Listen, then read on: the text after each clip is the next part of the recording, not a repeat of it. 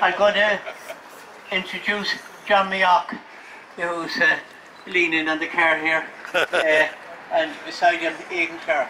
John is president of Westport Historical Society, who are responsible for the running and operation on a voluntary basis of the Club Bay Heritage Centre out of Westport Quay. And it was this man here, John Mayock of Gurtha, an amateur historian, who in the course of his research work, when he was doing a degree course on heritage and history, he stumbled upon the fact that, contrary to common belief, it was not James Wyatt who designed the town of Westport. Now, across the road here from us, we have the very impressive Wyatt Hotel, one of the oldest buildings in the town of Westport. And the reason it's titled the Wyatt Hotel was acknowledging, as was then thought, the man who was responsible for designing the town of Westport. Now, most of you here will know that Westport was the very first planned town in all of Ireland. The town was laid out by professional architect before the development of the town was commenced. Now, very briefly, the reason the town was laid out here was the old, 250 years ago that happened, but the old town of Westport existed in clusters of villages in the area of Westport Harbour. And then when the harbour itself was developed by Lord Sligo for commercial operations, the clusters of houses had got nearer and nearer Lord Sligo's mansion, Westport House, and he was very anxious to have landscape grounds surrounding his house and to clear away some of the mud cabins of the peasants. So he commissioned a man to lay out Westport town, and this was the new town of Westport. But the man responsible for discovering that, it's like a lot of the classic art, for years and years, famous masterpieces were credited to the wrong artist. And in this town, the design of Westport has been for years, well, for centuries, credited to the wrong man. And unfortunately, even today now, the promotional material relative to Westport points out that Westport, this first planned town in Ireland, was designed by James Wyatt, but it wasn't designed by James Wyatt, and this man now is going to tell us who it was designed by. Thank you, Martin. After that introduction, Keep it well up. I just not go looking for Wyatt anymore. But there was two Wyatts, father and son, and the father was a famous architect in England, Britain, and the son not so famous, but the son was in Westport and did design certain structures in Westport, but that was 50, 60 years later, in the 1800s. Anyhow, I first stumbled on this through students who came to me looking for information on the old boring systems that led into Westport in the past. And they had been involved in trawling through old newspapers that had become available in the British Library in London. And they had stumbled on this name of Leeson and a mention of Westport. Now, that was all. This particular individual was interested in the roofscapes and the design of the town. He wasn't interested in names or genealogy like we were. So we followed it up, the clue he had given us, and eventually we were led to, there is a section of the library in London which claims to have a copy of every newspaper printed in the English-speaking world. And surely there was an advertisement, I have a copy of it here in my pocket, anyone wants to see it, for announcing the building of this new town of Westport by William Leeson in 1767. The advertisement was put in by Peter Brown Kelly, who was the son of, at the time, the son of the second Earl of Altamont, and in due course he became, the first Earl of Altamont, I should have said. In due course this Peter Brown Kelly became himself the second Earl of Altamont, and then his son became the first Marquess of Sligo. The Browns had 114,000 acres of land at the time here in West Mayo and West Galway, but there was no town as such. Fairs were held for cattle and all that was held in Octagon, and but there was no developed town. And this was, they were anxious to have this for a number of years. There were surveys carried out on the Brown estate which are available. As you know, all the Westport House records are now in the National Archives and the National Library, and that survey is available, but it was out in the rural area. Anyhow, Peter Brown was married to Elizabeth Kelly, who was from East Galway, and her father was a judge out in South America, and we suspect that was the way the Leeson connection was. Anyhow, apparently Leeson and Peter Brown got together, decided this new town of Westport, and they placed an advertisement in Faulkner's Dublin Journal, which was a newspaper of the time, and that is an authentic advertisement and an authentic source of information. Now, I take it that most of you people have read it. It was... Sorry, John, Leamy, we might give you a short break and we'll read the ad. All right. If you have a copy there, John. Copy there.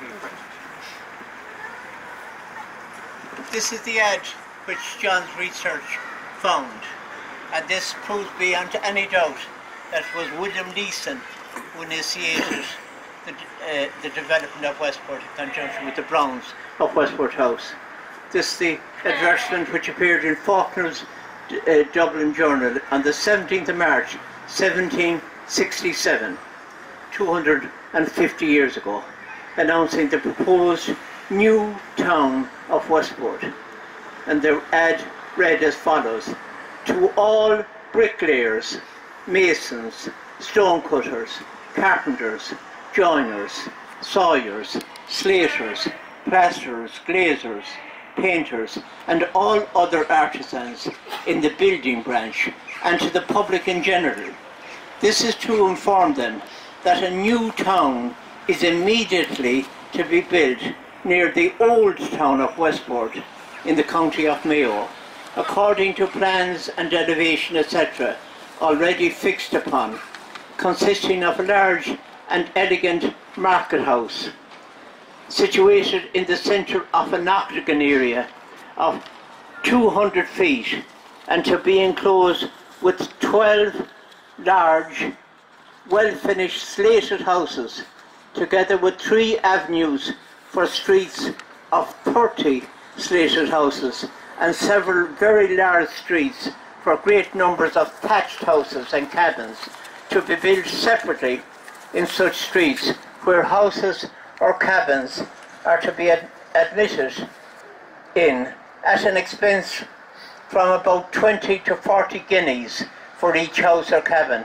together with several convenient plots for cabins of inferior kind. All workmen who are willing to contract for any of the said employments a desire to send their proposals, particularly specifying every article of the various branches in writing, sealed to the Honourable Peter Brown Kelly at Westport, Castlebar, or William Leeson, Esquire, Architect, any time before the 6th of April next, when their proposals will be examined, and as no preference will be given to any tradesman, it is expected all persons to whom it may be convenient will apply. As such only will be closed with as our workmen and willing to engage upon the cheapest terms that can give sufficient security for the performance of their covenant. All persons who choose to take plots of ground to build upon, according to the plans and regulations for each street, will meet with suitable encouragement. Westport is situated near the sea coast in a remarkably healthy and plentiful country, with the convenience of very fine and large lots of improvable ground, with plenty of firewood and water, and several convenient plots for bleach, greens, mills, etc. The plans and elevations, etc., are to be seen at Westport. And that was the actual ad of 250 years ago. There is 14,000 documents in it. It is the second biggest collection that they had. And it is possible, others have researched them, and there's a list of the first 100 leases of properties here in the town. Commencing with one right here at our back, I'd say over there, to the famous George Glendinnings's father. He was lease number 1. And 12 superior slated houses that are mentioned, I think you can identify them to this day. Yeah. It was mentioned in the ad about the construction of a market house, and the market house is directly behind us here. The same market house, unfortunately in need of restoration. The owner of it at least got it re-roofed many years ago to try and preserve the shell of the building, but the ground floor of it was a market area and upstairs was a private theatre. It would be wonderful if at some stage it was restored, but that was the market house referred to in it. Here beside us was one of they refer in the ad, they wanted substantial houses in the Octagon area. At where the town hall here now, the front section of it was a private dwelling owned by the McDonalds.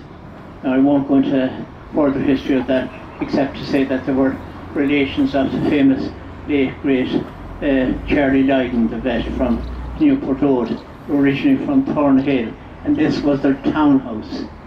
Come in here in winter and live out in Thornhill during the summer. A bit like yourself in Maine, James. Oh yeah. No, sorry, John.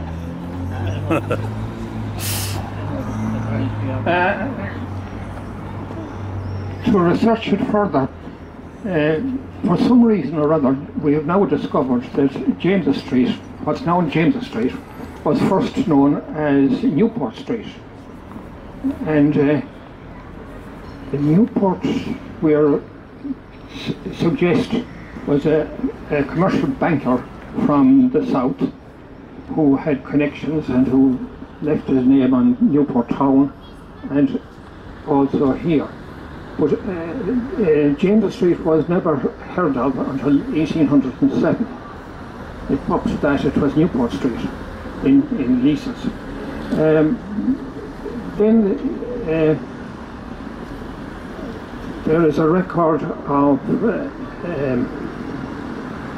I once got a list of the people who had a vote for the election to what is known as Grattan's Parliament in the 1780s. It was published in the Cohanamart Journal. And the next day I had phone calls from a lady in Sligo who was descended from one of the name again. the German name, where the pier is out at the quay. Hildebrands, exactly. And there was a record in their family of leaving Germany, George Hildebrand, his wife and 3 children, that they had passed through London on their way to Westport in the west of Ireland. Now, what brought them from this man, his wife and 3 children from Germany to Westport at that time is open to question. Anyhow, they arrived here and they settled at number 6, the Octagon, which we identify as what is now the Wyatt Hotel. Now, that family remained on in Westport. They developed a postal system. They done various buildings in Westport, including what is now McGing's Bar on High Street. That was their headquarters. That was the last post office that they ran as a private concern. Then this postal took over as we know it, and they left Westport in 1910. But they were here until then, and there's still members of that family down in County Sligo. Then there is Lord Sligo invited 2 brothers named Pattons.